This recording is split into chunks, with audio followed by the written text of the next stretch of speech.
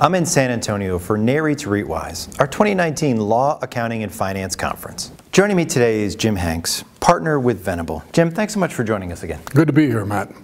Now, Jim, the 2019 proxy season is now underway, and bylaws seem to still be a big issue for REITs formed in Maryland. What is the status of that, and what are you advising your clients? Well, the majority of Maryland REITs, with this issue of exclusive board control of the bylaws, have taken no action at all. And of the group that have taken some action, many have taken action to permit shareholders to amend the bylaws with ownership requirements, both as to percentage of ownership and as to time, that are greater, in some cases much greater, than what ISS has said that it would approve.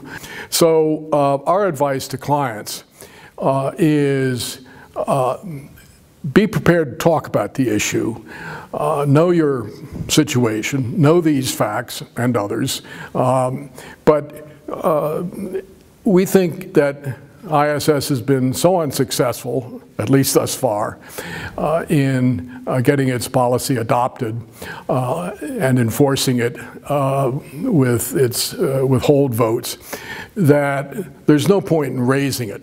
And that's an important point, because what we see major holders doing is saying, we're going to look at individual directors and trustees and decide on a person-by-person basis whether we're going to vote for them on the basis of things like, how is the company performing? What is the company's strategy? Do we believe in it? What's the quality of management? What's the product base that they've got? Those are the sorts of things that major holders ought to be looking at, and they are. And what are you advising your clients regarding diversity on their board of directors? Well, we think diversity is very important. We think the most important type of diversity is diversity of perspectives. And there's no question that in many situations, women directors can bring a perspective that would not otherwise be present in the boardroom. Same with minority candidates. But what's really important is the diversity of perspectives, whoever brings them to the board. And finally, a large number of REITs choose to incorporate under Maryland law. Since we last spoke, has there been any changes to the law that REITs should be aware of? This year, we're eliminating the need for articles of transfer.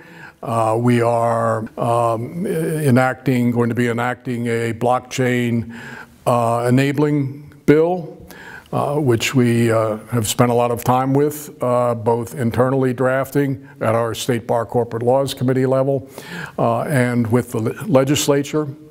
But the big issues that are benefits to REITs from being formed in Maryland include no franchise tax, which can ramp up to as much as $250,000 a year for a public company in Delaware. We have a particularly useful provision for amending the share ownership and transfer provisions that every REIT has in its charter that are binding on all holders, not just holders who vote for them. And we have several other provisions that are unique to Maryland. For example, we permit the charter of a Maryland corporation or a Maryland Title VIII REIT to include a provision that gives the board the power to increase or decrease the number of authorized shares. An enormously useful provision that many REITs in Maryland have taken advantage of. No other state, to my knowledge, has that. We permit the board to reverse split the stock without a stockholder vote, but by board action alone. Another provision we have is that you can eliminate appraisal rights in your charter if you choose to do so. So all those provisions have been enormously helpful. We also have very strong director and officer liability exculpation provisions and indemnification provisions, far broader than Delaware. For one reason, we include officers, which Delaware does not in its exculpation provisions. We have fewer and narrower exceptions to our exculpation statute than Delaware does. And we also have very strong and protective takeover defense statutes. The one that's getting the most attention currently is MUTA, Subtitle 8, and we think that that is a good provision that enables boards to classify themselves overnight if they want to, and also take certain other provisions. But the key to a lot of these, Matt, is optionality.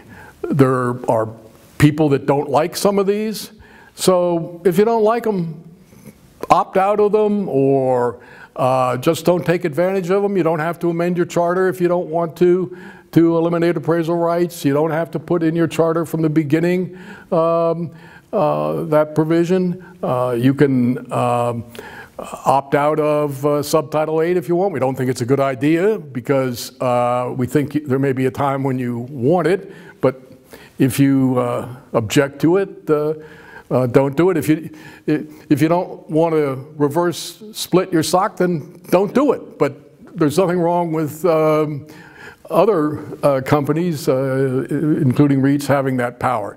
So we think that we've got a lot of provisions that are unique to Maryland and that are good for REITs, but if a REIT or a board doesn't want to do them, they've got the option of either not doing them or opting out.